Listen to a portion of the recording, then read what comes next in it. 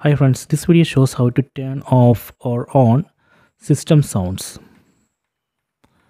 So let me go to settings,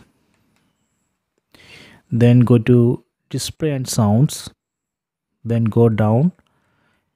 Here we can see system sounds. So if you don't want a remote button press sound, or if you don't want a keyboard sound, then you can just turn off this feature.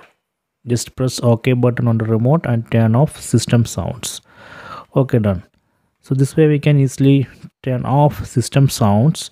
So if you want to turn on, again go to settings, then go to display and sound, then go down and select system sounds, then press OK button on the remote and enable it. Done.